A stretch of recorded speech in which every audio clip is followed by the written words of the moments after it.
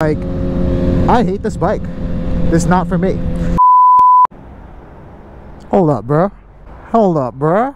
That ain't the gym, bro. The fuck am I doing here? That ain't no gym. Oh my god. Alright, boys. Made a wrong turn. Ended up here. It's 8 a.m. and this place is not even open. So let's fucking do this, bro.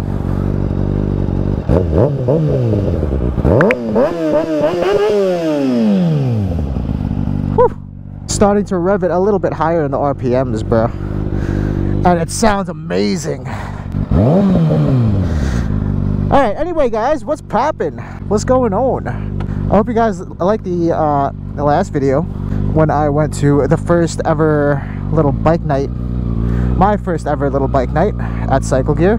That was some fun times, met a lot of new people. Let's take a ride to the gym, shall we? By the way guys, I know I've been complaining a lot about the AirPods.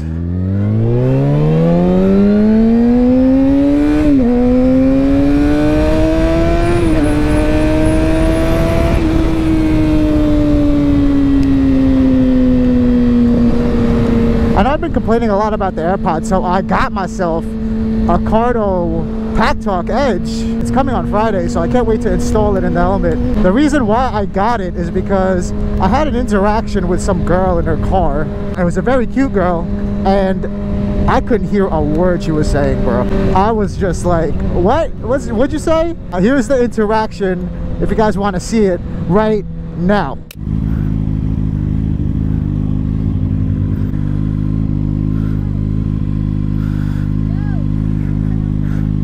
What's up? Thank you. I can't hear.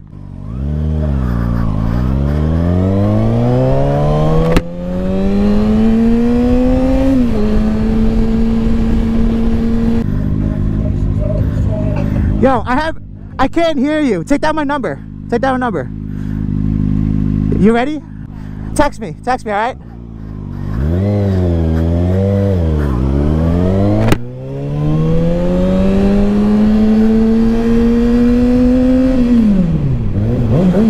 See that? Man, I couldn't hear a word she was saying, so I got myself a Cardo. I think it's just a safety thing, because if I can't hear and I have my AirPods going and I have no way of turning it off with like my watch or my phone, it just becomes a safety issue, bro, because you can't hear shit. If you can't hear shit, someone's trying to talk to you, someone's trying to honk at you. It's just bad news. So I got myself a Cardo Pack Talk Edge because it'll just be easier to turn off the music whenever someone's talking to me. Shit. I had a couple of things to talk to you about today. What was it, bro? Here we go, guys. Here we fucking go. 5 things that I hate about the ZX6R. I really had to get into the mentality where I was like, I hate this bike. This is not for me. And it was very hard because some of the points you'll see, I'm starting to like nitpick a little bit, but don't get me wrong, bro. I love this bike. I absolutely love this bike, bro. And this is a hard video to film or to do. Number 5 on the list is that it just has too much fucking power, bro. This is a, what is it, a 636cc bike, and I don't know, if you live in a city or the suburb area where it's kind of busy, where you see cars in front of you all the time, it's way too much power for commuting or whatever you're gonna do with a bike, except for if you take it to the track, right? Or the highways, if you're doing like a highway pull or anything like that. If you're riding early in the morning or a little bit later at night, then you could use a little bit more of the power band. But as you can see in my videos, bro, I'm in like stop and go traffic 90% of the time. So with all the power that the 636cc's give you, you don't even really use it if you live in the city, right? So that's point number 5 for me. That's a pretty big one, is how unusable the power is, especially in a big city. Point number 5, it has too much power. All right.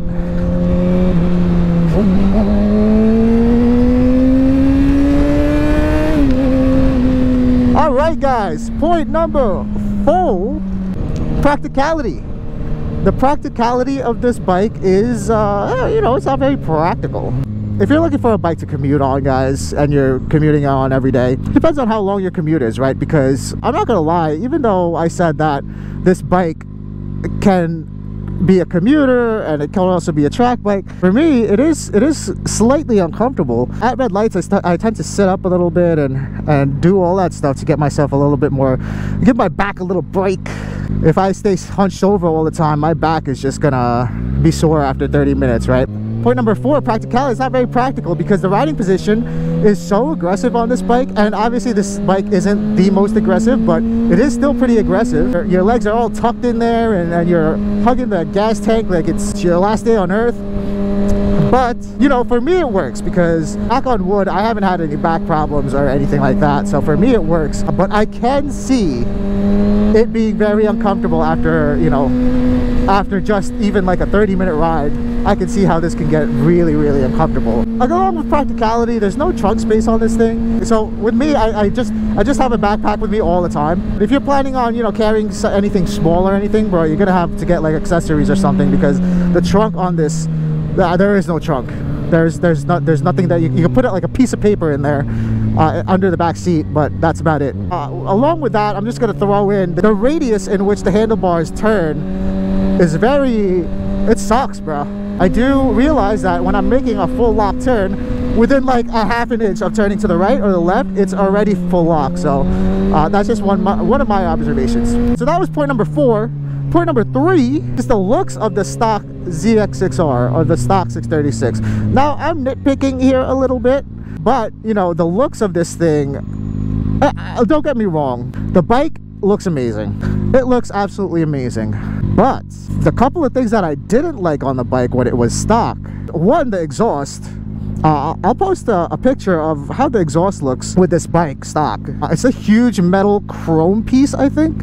It looks better in black, but man, that chrome really just messes up all of my vibes, bro. I told myself when I was getting this, I was like, I'm changing out that exhaust right away because it just doesn't look good. Kawasaki, if you look at the 600RR, that exhaust I think comes out of the tail of the bike, which is fucking sick as shit. I don't know, bro. I do like the exhaust coming out of the tail a little bit more, and that's what made me fall in love with the Honda CBR. I think the 600RR and the 1000 does that, but those CBRs, man, they look good with the exhaust coming out of the back. So that's one thing. The other thing is this fucking digital gauge, or this digital screen that they give you. It's very, I feel like it's very outdated, and maybe it's just because I'm a tech guy, but it's very outdated, bro. So if you are spending $11,000 on a bike, right? I mean, Kawasaki, give us something, man. Give us some colors or something. When I'm watching back videos, this screen is like at 5 frames per second. It takes a little bit to like update, which, you know, it's negligible, but it's something that I notice when I'm editing videos. You know, bro, I had a TI-83 that had better graphics than this. I know Aprilia has a very nice like electronic screen and all that. I think the 650s also have like a nice like colored screen, you know. Like, you know what I do like, guys, is that the RPM gauge or the tachometer, how it's kind of just an analog gauge. I like that. I really like how they did that. But this portion, man, like bro, give me some colors, man. Give me something. But when did they refresh the 636, guys? Did they refresh it 2019? So maybe it's a little too early to put, you know, like a colored screen in there, but that's something that they should have done, man. It's just a little too outdated for me, the gauge cluster. It's a little bit of an eyesore, but I do like the analog tachometer, like I said. That is point number 3, guys. Point number 3, I mean, it's a little bit nitpicky because it's, you know, how the ZX6R looks stock, but something that's something that, you know, you kind of have to consider if you're not planning on modding your bike.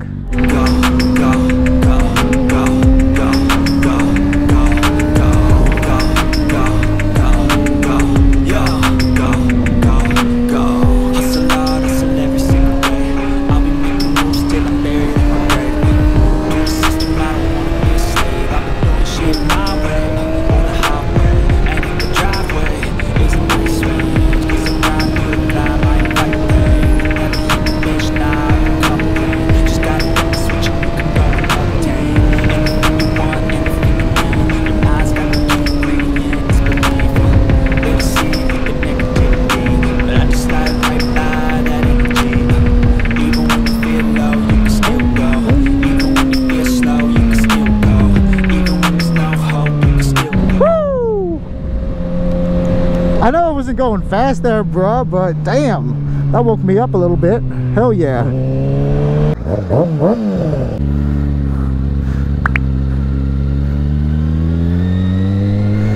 You guys didn't see, but I actually dragged my knee there.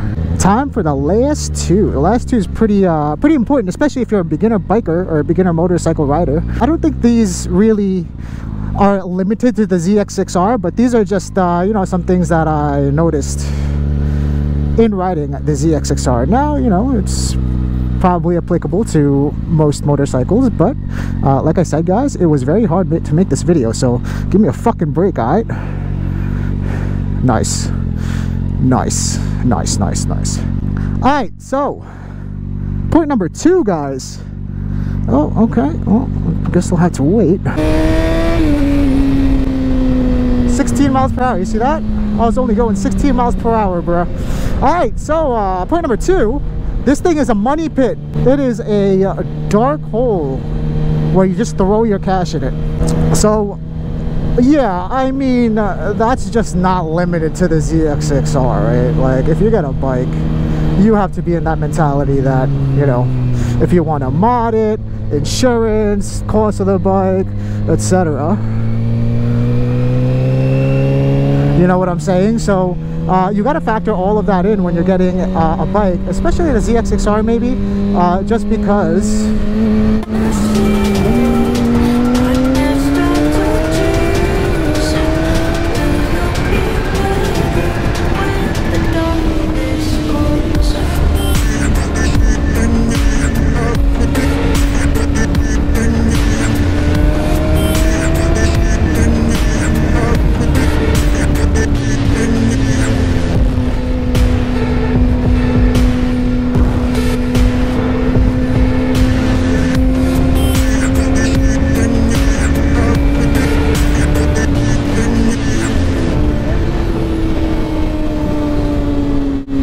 because you're gonna want to do shit with your bike, right? You ain't gonna keep it stock forever. That goes along with the previous point. I don't really like the stock exhaust that the bike comes with. So I mean, for most people, that's going to be step number 1. And those exhausts, I mean, they cost a pretty penny, bro, even a slip-on. Number 2, definitely a big money pit. Be aware of that, guys, because you are going to go online and all of a sudden you have a cart that's worth $2,000, and then by the time you know it, you're picking up the package from your front door. So that's something to be aware of, guys. This thing is a money pit.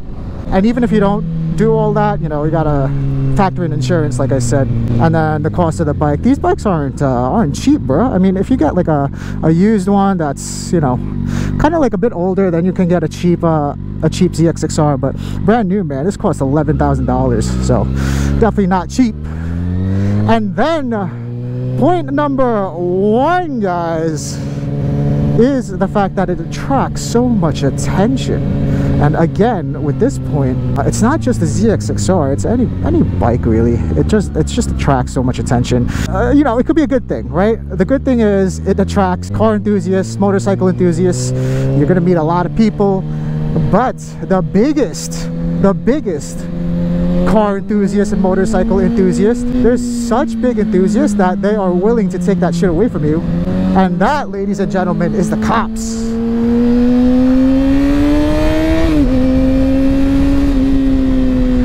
The cops are the biggest problem here. You will attract their attention no matter what, especially when you decide to get that exhaust. It's loud, it's fast. There's like a fire, bro. Holy shit, bro. There's a fire on the expressway. My God, what the hell? Bro, if you are driving, be aware, do not throw your cigarette butts out the window, bro. Especially when there's brush and shit. Oh my God, the smoke is, smell the smoke through my helmet. Anyway, guys.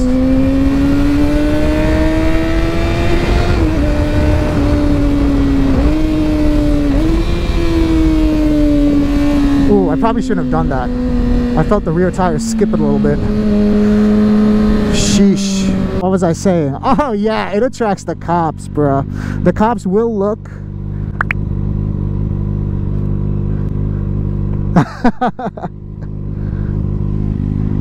It attracts the cops, bro. It attracts a lot of people. It'll get eyes on you. So if there are cops going like the other way, let's say, you got to make sure that they don't turn around on your ass, because they will, especially when you're speeding.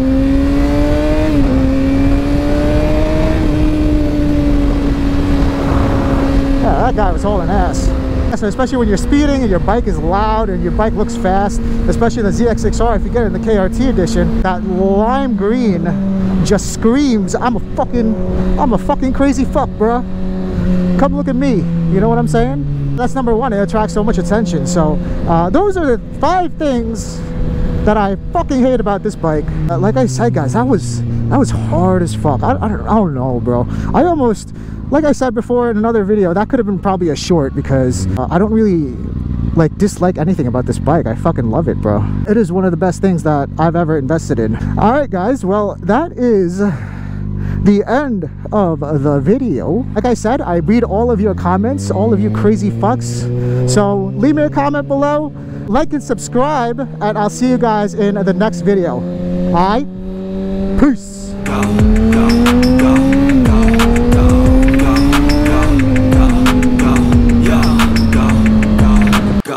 Hustle hard, hustle every single day.